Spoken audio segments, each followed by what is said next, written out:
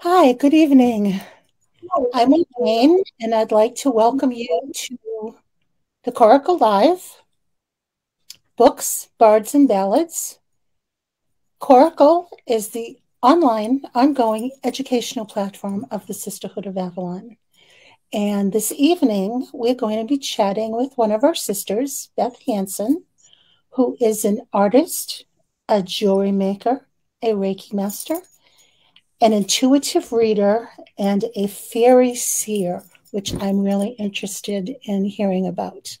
If anybody has questions, you can pop them in the chat, and I will make sure that they get to Beth for her to answer. So, without further ado, I'd like to introduce you to Beth Hansen. Hi, Beth. Hi, Morgane.